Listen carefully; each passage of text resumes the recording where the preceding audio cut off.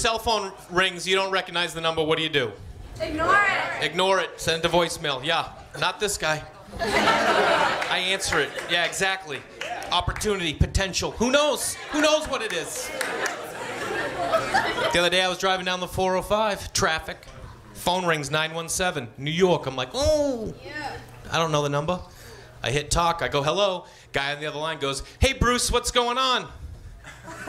My name's Jay, not Bruce. So clearly I go, nothing much, man. What's going on with you? And he goes, I'll tell you what's going on. I just got an email about the budget. It's supposed to be 15,000. Now it's 10,000. I'd like to know what the hell's going on. And I grabbed the steering wheel. I was like, all right, fucking focus. Focus right now.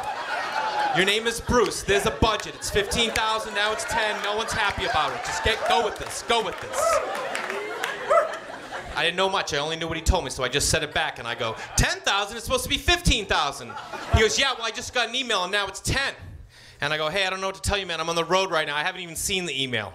And he goes, are you behind this? Did you send it out? Like, giving Bruce some attitude, you know what I mean?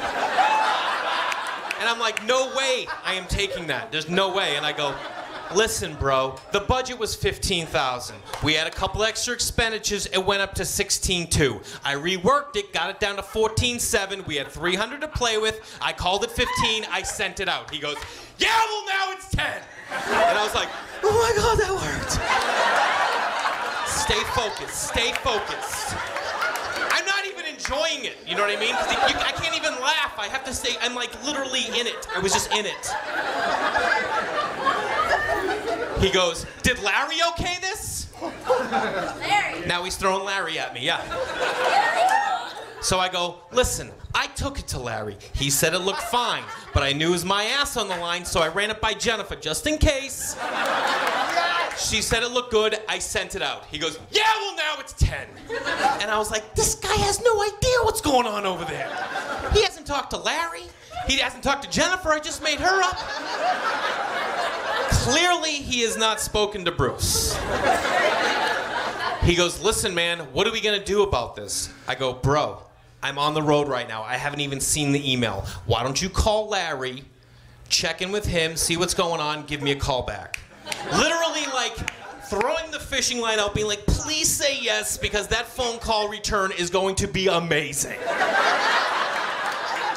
And he goes, listen, why don't we wait till you get home, you check the email, you call Larry, you call me back. I go, nah, bro. Larry knows way more about this than I do. Give him a call me back. He goes, okay, hangs up the phone. Not even done. I get home, I'm so excited, I call some friends, tell them what happened. I think to myself, you know what, I'm gonna save that guy's number, give him a call in a couple days, check in, touch base, see where we're at. I save the number on my phone under random guy. He's a random guy. I don't think about it. Couple days pass, no big deal. Laying on the couch, watching the game. Phone rings, dining room table. Watching the game, get up, pick up the phone, look down. Random guy. And I think to myself, random guy? I don't know any random guy. Who the hell's random guy? And then I was like, random guy. Now I'm freaked out, you know what I mean? I'm in my house, they know where I'm at. People's lives have been affected. But this is who I am, you know what I mean? I started this thing, I'm gonna see it through to the end. That's how I saw this. Put in my earbuds, just get a little distance, just get some distance, you know what I mean? I hit talk, I go, hello, same guy. Goes, hey Larry, what's going on?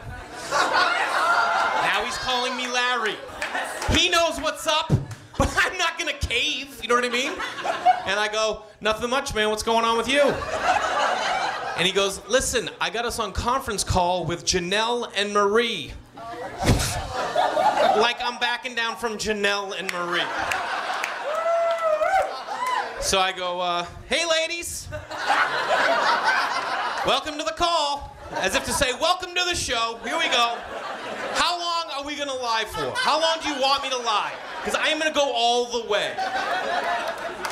Marie, she takes the lead. She goes, hey Larry, what time is it where you are?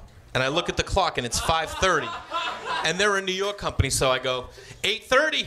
It's 8, they're like sprinkling more lies and like, I can fool them, I can fool them. She goes, really, what's the weather like? And I go, weather's nice. Weather is nice.